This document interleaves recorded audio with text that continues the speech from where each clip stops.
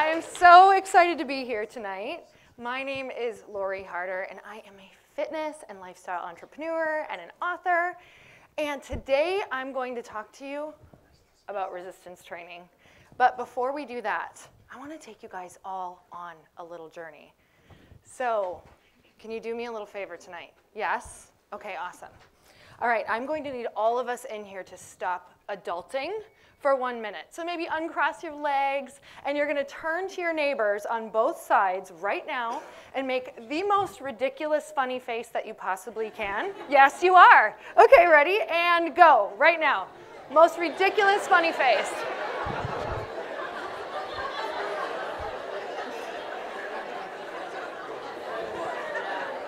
I love it. You're still doing it. Okay. Okay, amazing. How'd that feel? Good? Oh my God, that feels good. Okay, so what was your favorite flavor of self-expression? I want to talk to that unapologetic kid. That kid that wasn't afraid to be themselves, who would bust a move whenever their favorite song came on, who would literally beg anyone around, including strangers, for a quarter to play that one last video game. Or that kid who convinced all of their friends that it was a good idea to go garbage bag parachuting off of your front porch. Thank God my porch was low. So what was it that you loved to do? Did you love to sing? Did you love to dance? Or did you love to draw? And try to sell your crappy drawings to your neighbors for $1, like my sister and I did. And yes, that is my drawing. And yes, I did draw Burger Kings. I don't know why. So what happened to that awesome kid? Where did they go? What events caused so much pain and resistance that you actually started to consciously abstain from being yourself? So the unapologetic kid version of me wanted to be a performer. I would pretty much do anything for the spotlight, and I lived to make people laugh. So you can imagine my excitement when at 11 years old, I got invited to a pool party with diving boards.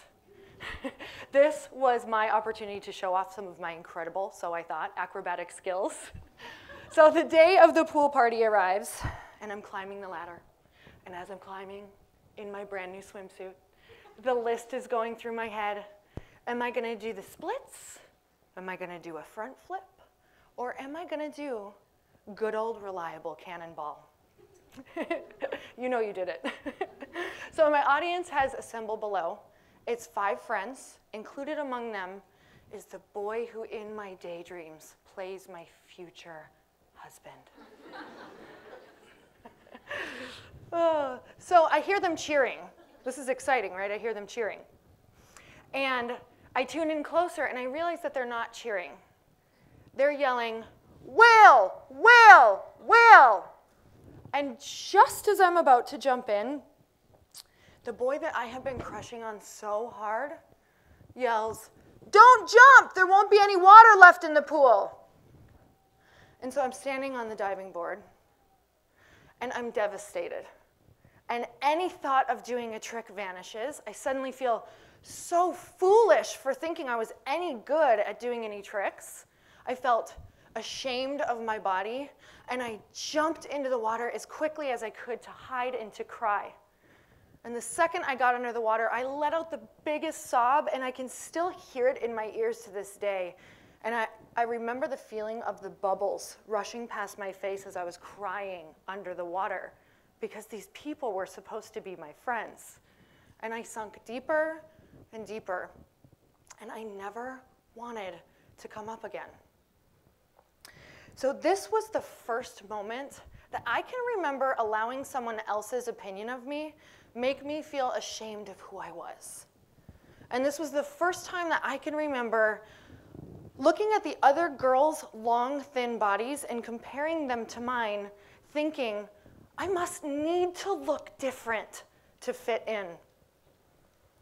But right before I came up from the water, I also remember thinking, just wait. I'm gonna get so fit that they are never going to make fun of me again. So this single shift in my perception, that single thought later turned into a formula that I started using in order to reach all of my goals. So I want to introduce this formula to you today. And that formula is resistance plus time under tension equals strength. So first let me tell you that in the fitness world, resistance training means any force that you use, any external force or resistance that you use to exercise to build muscles or to build endurance or to build physical strength. And time under tension is the amount of time that your muscles stay under resistance. So both of these concepts are used in order to gain physical strength, gain muscles, gain endurance. But today, I want to show you how these concepts literally run parallel to getting stronger internally. So I like to explain it using these 4 points. So number 1, the heavier the resistance, the stronger the muscle you can build. So just like in life, the bigger the challenge, the bigger the opportunity, right? Number 2, you must keep that muscle under tension until failure or close to it. So what this does is it tears the muscle fibers down and it allows them to repair themselves and they come back stronger after failure. So just like in life, when we decide to come back from failure, what happens? We come back just a little bit stronger, right? Just a little bit wiser. So number 3, you have to be consistent. Because if you don't use it, you lose it. We all know that. So just like in life, every single day is offering us resistance. We probably had some this morning, right? Getting here maybe in traffic. So, and what does that provide? The opportunity to be a little more patient, to be a little more loving, right? To be a little more brave, maybe be a little more assertive and meet your neighbors tonight. So number 4, as you get stronger, you must take on more challenging forms of resistance. I know, that's a tough one. And just like in life, if we don't keep seeking uncomfortable situations, we're not going to grow. Because the only place we grow is outside of our comfort zone, right? Okay, so by the time I was 13, I was already exercising this without really realizing it. So I was doing my older sister's workout videos. I was buying fitness magazines and reading them cover to cover. And I was cutting out all the images of these strong, fit women, and I was plastering them all over my closet doors, dreaming that I too one day could have that strong, fit body and all of the confidence and success that must go with it. And what was happening when I was reading these magazines is that it was teaching me that even though everything that I had heard from my family about us having bad genetics and that I would struggle my whole life with my weight, just like all of the other women, it was telling me differently in these articles. It was saying that there was, in fact, a different way of being, thinking, moving, eating, that we were not yet doing. And this made me start to think that I might have a say in this outcome. So by 16, I sat glued to fitness competitions on television. And the second I could drive, I got a gym membership so I could really start resistance training with weights. So what resistance training was teaching me, or weight training, was that time, patience, and consistent increased resistance is what I needed to grow physically, to reach my goals. So by my mid-20s, I had this newfound confidence in myself through fitness. So I decided that I wanted to be on those same covers of fitness magazines that inspired me. That sounds easy enough, right? So I started visualizing myself on these covers. And every time I'd work out, I'd picture myself on the cover, and I'd picture what the article would say on the inside. It would be about a small town girl who overcame all the odds, who had no sports or athletic background, who was a total underdog and became a fitness inspiration. And then I would picture that teased little girl, just like I was, later on buying that magazine as her reminder of who she really is and what is possible for her. So I did everything I could to get on these covers. I started doing fitness competitions. You guys, I did like 4 a year. That's a lot. I did fitness competitions. I did multiple photo shoots with photographers who worked for the magazine. I hired coaches. Also, we could come together to go to that magazine and tell them why I needed to be the next fitness cover model. So I watched as my fellow fitness competitors got whisked away. I watched year after year after year. And for me, it took years to finally get an answer that I just wasn't a fit for them. Hello, there's that resistance. I could use it. So I decided to use it, and I said, okay, what can I do? I want to become undeniable. How do I do that? Okay, I'm going to set out on a career that they can't ignore.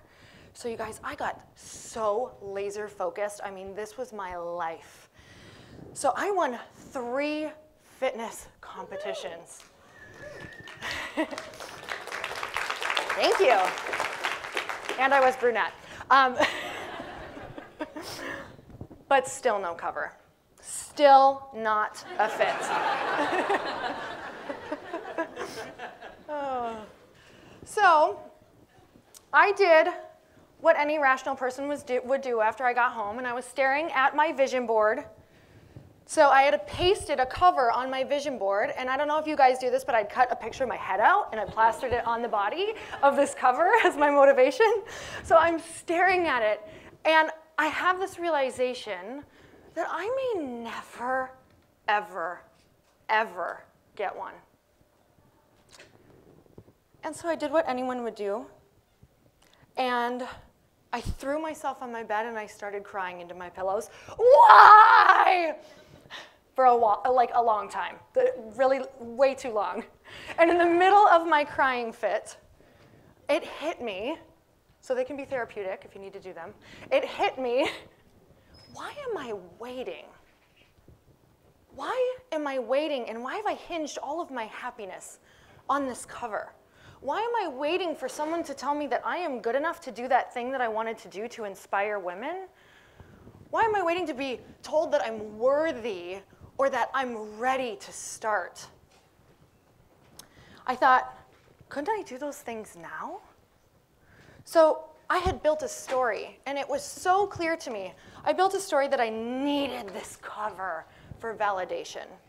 I needed it to feel ready. I needed it to prove a point. I needed it to feel worthy. I needed someone to tell me that I was ready to start, to begin. So knowing that I may never get one, and if that's what my happiness was waiting on, I may never be happy, I decided to do that thing that I thought that cover was going to bring anyway, right? Inspiring women. So I got certified. I started training women. I opened a fitness studio. I created a beautiful tribe of women. I started an event where thousands of women come every single year to use stories just like this one to find their strength and use it as their message. So by giving all of this value, I had come to realize my own inherent value. And I came from a place this time of knowing that with or without that cover, I was already doing what I loved. I was already fulfilled. I was already happy. I was already living in my purpose. So I decided, what the heck, I'll reach out again. So I was already happy, right? Nothing to lose. So from this place, it turns out that all of this resistance from these reps of no's turned out to be the perfect amount of resistance that would build that strong woman who would be persistent enough to land not just one cover, but multiple covers through the span of years. So with this formula, resistance plus time under tension, I felt like I had unlocked the keys to the universe because I wasn't just getting through obstacles, I was looking at them and seeing how I could use them to get stronger. So here's a great example. I go to a spin class like 3 times a week. And if you guys have ever seen a stationary bike or been to a spin class, you guys know there's that little resistance knob, right, on the bike. So what happens is the more you put on there, it determines the value, what you're going to get out of the class. So I go to this class called Soul Cycle like 3 times a week, and the room is hot, and it's dark, and the music is loud, and it is crammed with sweaty people furiously riding shoulder to shoulder. And my friend calls it inspired hell. So we're not in this class for 45 minutes to waste it, right? We are in there to use it, to use that time under tension. We want to take that dial on the bike and we want to crank up the change. We want to pile on the opportunity, right? So in comparison, the person riding next to me could literally put nothing on the wheel. And they may never, ever get anywhere, no pun intended, because there's nothing on that wheel. Because it's up to us if we're going to use that time, if we're going to be patient, if we're going to put the resistance on the wheel that is going to allow us and support us to make us stronger. So the secret is understanding how to use our resistance training. So avoiding obstacles would be exactly like setting that goal to want that strong fit bod, right? We all did it, January 1. We want that strong fit bod. We hire that personal trainer. You show up to the appointment, they hand you the weights, and you get mad at them. I don't want to do those weights. Not doing those. So that same personal trainer would never tell you to lay down and pile weights all over your body until they crushed you, right? No. They would take those same crushing weights and they would teach you how to use them to get to your goals. They'd teach you how to use them to your advantage.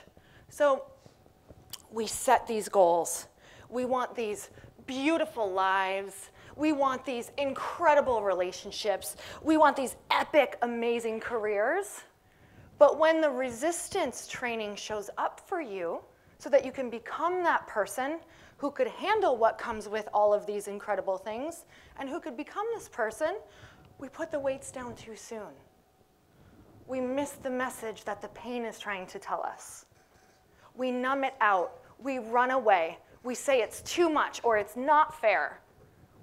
There will always, always, always be people criticizing, judging, right? Especially right when we set that goal, like the day after. They're going to come and tell you something. There will always be people yelling up at you while you're on the diving board that you're not good enough, that you're not worthy, or that it's already been done before, right before you're about to take that next big leap. So just remember, the next time your resistance training shows up, it's not happening to you, it is happening for you. Thank you, guys.